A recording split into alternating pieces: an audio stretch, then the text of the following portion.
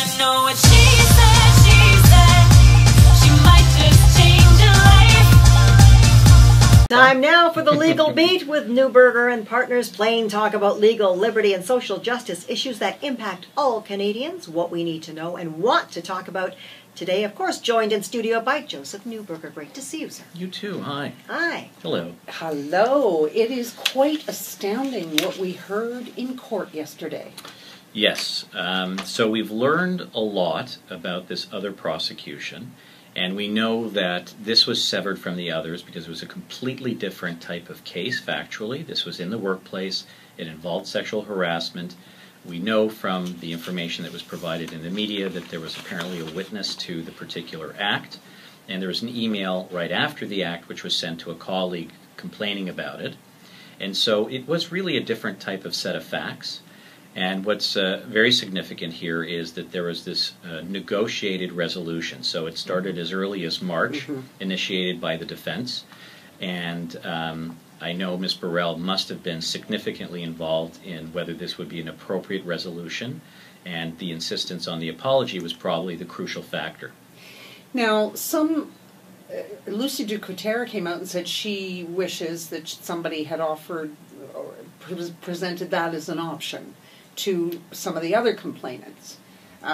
So I don't know now. And then there's also talk about, the finger pointing at the CBC, and should there be an inquiry, and people saying, well, that's going to cost $25 million. Yeah. And this happened some years ago. Yeah. Do we not think that political correctness has taken a good hold in almost every workplace now? Well, I mean, I'm familiar with cases that arise out of workplaces. I mean, I defend a lot of them. And there are very robust policies with respect to workplace harassment and sexual harassment. And there are mechanisms and processes in place. If you're unionized, you go to your union rep, then they go to HR.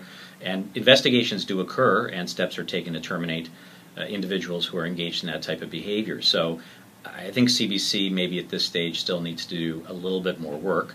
And I'm not sure if something would come down the pipe in regard to some sort of civil action as a result of what we've heard yesterday. But I don't think we need an inquiry. We don't need to spend money on that. That's a lot of money. No, it's a lot of money. When I heard about it, I thought, why don't we just forget that? Send that to Attawapiskat for help, and let it.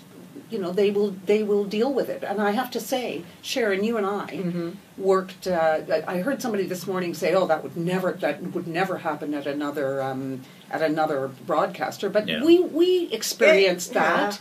Yeah. It was years ago, but it was fairly commonplace. And I had no problem saying to somebody, yes, I will go do that. And by the way, get your hands off my butt. Therein is the difference. Right. Therein is the difference. Whereas now we are. A trip to HR back then was a real last resort because you dealt with it yourself, and then it was a last resort. Now it almost seems like the first course of action. Yeah, I mean, it depends on the individual, I guess, that you're dealing with. And I'm not saying Ms. Burrell isn't a strong individual because she came through all of this.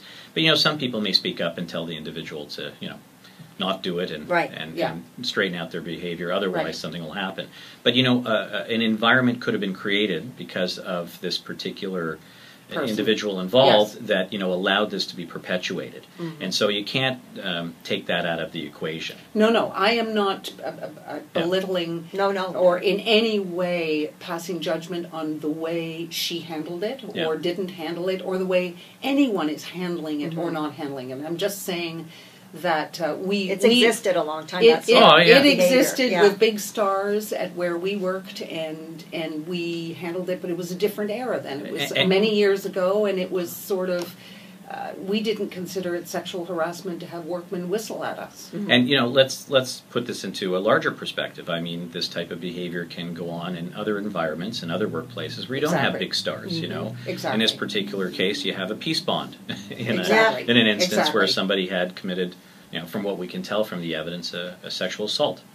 Now, moving on to a case that is really horrific, which is the Tim Bosma case, and you can perhaps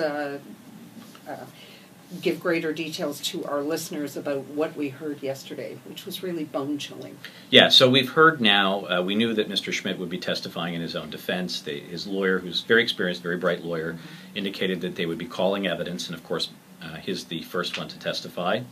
And it's no surprise to anyone that he is now clearly pointing the finger at the co-accused, Mr. Millard, as the one who decided to do this on his own, that they had been engaged in other criminal acts, I guess for thrills, on prior occasions with nobody ever being harmed. So what he's saying is he had no idea that Mr. Millard was going to engage in any type of physical behavior with the deceased Mr. Bosma, and that in fact after that happened he was very surprised by it, that Mr. Millard looked crazy, and he asked for his help, but Mr. Schmidt said that he was feeling compelled, I guess, to cooperate to some extent, but didn't cooperate to the full extent that Mr. Millard had asked. But it's very chilling, because this is the first direct account now of how the death occurred or how the murder occurred. It is a very detailed account of what happened, and nobody has heard something direct until now. And this is the first account we heard that Mr. Smith wasn't in the vehicle, according to his testimony. Right. He's saying that he was following behind in the vehicle that they had arrived in, and that obviously the murder had taken place without him being in the vehicle. That was Mr. Bosman's vehicle. Because he said he saw a bullet hole. Yeah. And then he said something about, he was asked why he didn't do something, and he said, well, he had to go to a wedding? I mean... Right. Well, he didn't report it to police because of family wedding, and he didn't want to cause disruption. I mean, it's just surreal. Yeah, well, look, I mean, human behavior is odd. Some people have very odd reasons for saying what they do. Whether that's a believable explanation, that's going to be up to the jury, right? And there's been a lot of evidence about, let's say, indirect evidence about how this occurred. It's been a very strong case marshaled by the Crown. And the jury is going to have to really carefully scrutinize this evidence and see if any of this is capable of being believed. Well, let me just say that Sharon and I were talking about this morning, and both of us, when we heard that he was following behind in another vehicle, that set off just flags for me. I mean, bells went off. Why would he be following in another vehicle? Yeah, like if you were not part of this test drive situation, either you would wait in the other vehicle with the dog, apparently, that was in the car. Yes. If you're not participating in the test drive, then why would you follow it to come back? To me, that was just red flags all over the place. Well, and also the explanation is that he was following behind, and the plan was to basically case it out and come back later to steal the vehicle. So you don't really need to then follow behind in order to do that. You would be following behind maybe if you knew something was going to happen, you were going to steal the vehicle at that time. But again, I don't want to prejudge the evidence which is coming out. It's up to the jury to decide when all of it is out, and he's going to be faced with very strong cross-examination. And in cross-examination, the Crown is going to put forward all these types of factors that you're raising right now to try and undermine the credibility of what he's saying. It's horrific. It's going to be interesting, though. I'm really curious to hear what comes out of the cross-examination. Well, I think the Crown will do, as they've laid out in a very methodical way, their case, building it against Mr. Millard and Mr. Schmidt. I think what they're going to do is take those elements which directly make some of his assertions unreasonable, and they're going to face him with it right away in cross-examination. And, we'll see whether he can withstand that type of pressure.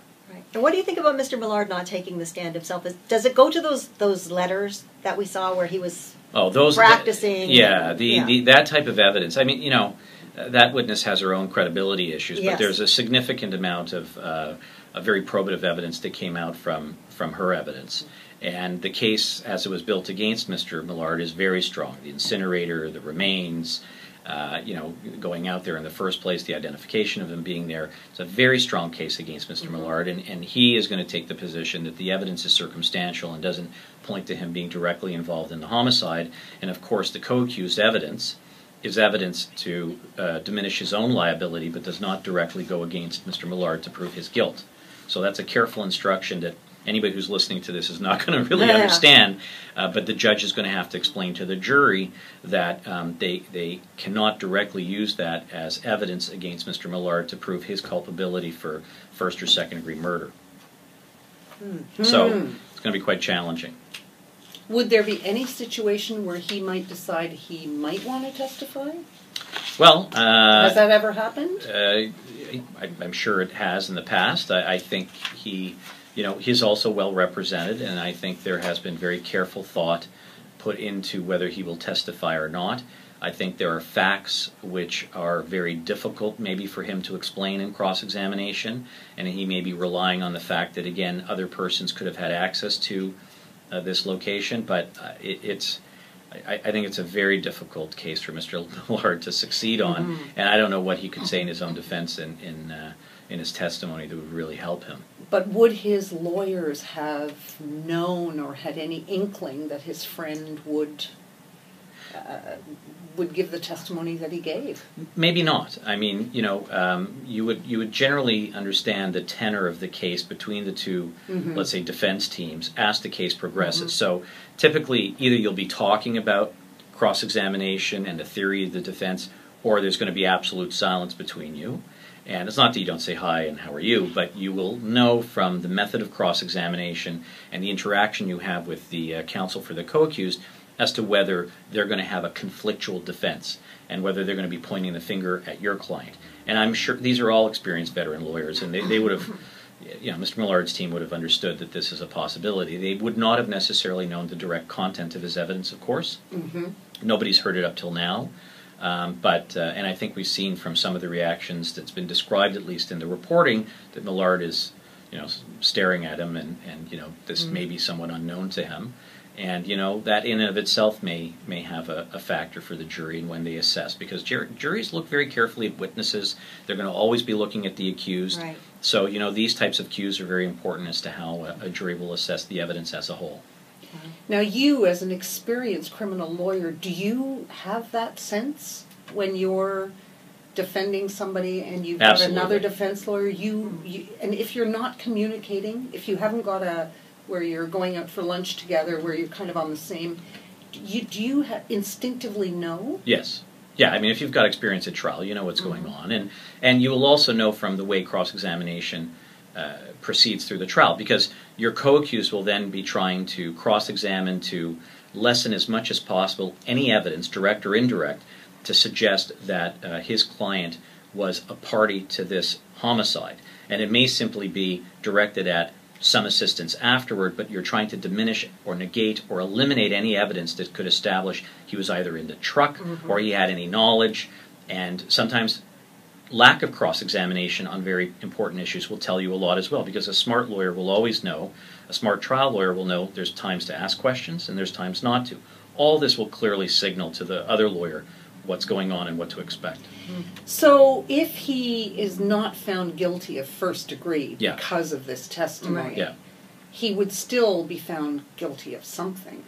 Well, yeah, it depends. So the judge will explain, and it's hard for me to explain right now, but there is the participation in a homicide has to assist with the killing, and it's not to an extreme degree where the person has to be necessarily an active participant. The judge will go through all of the elements to establish liability for a party to the offense, and the jury will listen very carefully, and this type of instruction has been very well written down and established. So the jury will have to consider whether this gentleman knew that there was going to be a killing. If he didn't know there was a killing, did he assist at all in the furtherance of that killing, and therefore is still liable under a first degree or maybe a second degree or a manslaughter? Or if the liability isn't established in that regard, then is he an accessory after the fact? Well, the fact that he didn't call police because he had a wedding. Yeah. Well, that doesn't necessarily make him liable. No. But there clearly was, from his evidence, some assistance in dealing with the offense and concealing it afterwards. So an accessory is a fait accompli, really. I think the larger issue is whether what he's saying can sufficiently convince a jury to distance himself from any knowledge of what was going to happen. And again, you have to take into consideration that Smitch has indicated that he and Mr. Millard had embarked on other prior criminal acts before. He was, in fact, his drug dealer, and then they became close friends. So the jury will have to take all that into consideration to conclude, really, did he not know what was going on? Was he really not a party to what was going on? Look, it's we're not there for the trial, so Right. we don't know all the facts that's come out through examination and cross-examination. That's what the jury is there for, and they will make that determination at the appropriate time.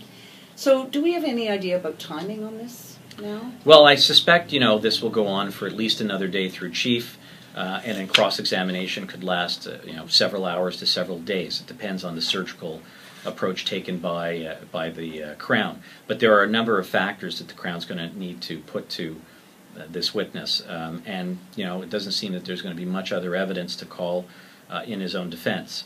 Once that concludes, then the Crown then has an option of calling any reply evidence, which I don't think they will in this case, and then it goes to the jury phase, where there will be some time taken off for the lawyers to sort of write their closing arguments and for the instructions to be developed. Well, just heartbreaking. I hear that both his mother and his wife had to leave the courtroom yesterday. They were just so overtaken with emotion. I mean, I cannot imagine sitting in that courtroom listening to those details. No. Well, up till now it's been incredibly difficult because when you hear about the remains and everything, but this is the first direct account of what happened. There is no direct account, so it's incredibly difficult for any family member to hear.